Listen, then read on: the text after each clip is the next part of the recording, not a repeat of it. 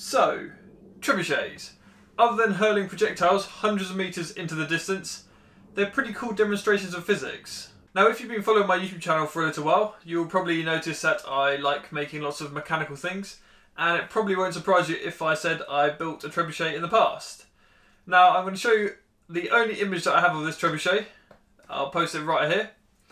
And this trebuchet was about 3.5 meters tall, and it had about 24 kilogram counterweight, if I remember correctly. The reason why I say that is that I was 12 years old when I built it. So, yeah, I was a bit of a crazy kid. Anyway, back then I was limited by quite a few things, including the tools I had available to me, my budget, and also my engineering knowledge, or lack of. So this time around I'm revisiting it about 12 years later, and hopefully I can make it a bit better, because that old one didn't throw very far. I wish I kept videos of it, but you're just going to have to take my word, it was quite terrible. So let's get on with it. I had some wood left over from building the bench in my workshop, which I used to dimension the parts in this design. The basic gist of the frame is two equilateral triangles made from wooden beams to make a pivot point about 1 meter from the ground. The wooden beams will be held together using parts cut from 9mm sheet plywood, which once I was happy with the design, I arranged them to be CNC cut. Because some of the parts slot together, I chose to start by cutting out only 2 pieces to see how well they fit. I then ran a quick simulation and exported the G-code. Fortunately, my new CNC router is large enough to accommodate a 2x4 foot sheet of plywood, although it does hang out the side a bit. Once the board was fixed down, I ran the G-code to drill the holes in the parts. I then stopped the machine and put screws into the holes to make sure that the parts wouldn't move around whilst they're being cut. Oh, and I forgot to check the screw placement properly. So that router bit was ruined, but luckily I had a spare, so I carried on cutting. I'm still learning about CNC feeds and speeds, so the edges are a bit rough, but nothing a file can't fix. I then added some glue and forced the parts together.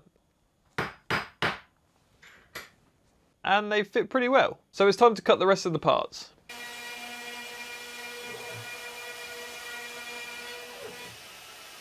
For the main beams of the trebuchet, I'm using pine, which measures at 45 by 74mm cross-sectional dimensions, and I'm cutting them to the same length as the CAD model. I then drilled the holes for the M8 bolts, and it's time to see if it all fits together. Now, you might be thinking that the thick wood beams are a bit overkill for this size of trebuchet, which you're probably right, but I chose to initially over-engineer the frame of the trebuchet just in case I wanted to try some really high counterweights. A few bolts later, with the axle plates in position, one half is complete. Now it's time to build the other half, and I could simply do a transition like this, but I want to take a few seconds to talk about quality of CNC router bits. These parts are being cut with a bit which I purchased from China for about £3, which I mainly ordered for testing purposes. Whereas these parts are being cut with a bit that I bought from the UK for £24 and could probably qualify for sale in a Swedish furniture store. So remember kids, don't buy cheap router bits, or a router for that matter. The two halves were then joined using some more M8 bolts and some wing nuts, so it can be disassembled easily. The short beams which join the two halves together are 350mm in length, making the total width just under 500mm, which is perfect for the 500mm steel shaft I've ordered.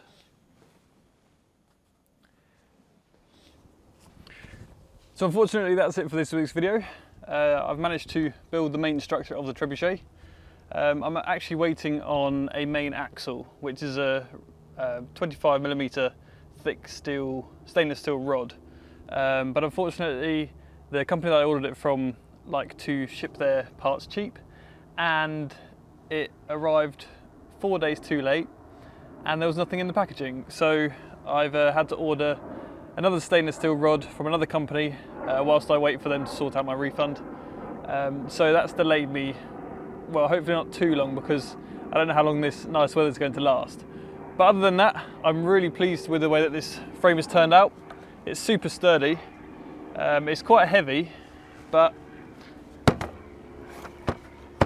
it's pretty tough, and it folds up really nicely with the butterfly nut, the wing nut bolts just to hold the two sides together. And yeah, the only thing I need to check is whether it fits underneath my bench. But hopefully if my measurements are right, then that shouldn't be an issue.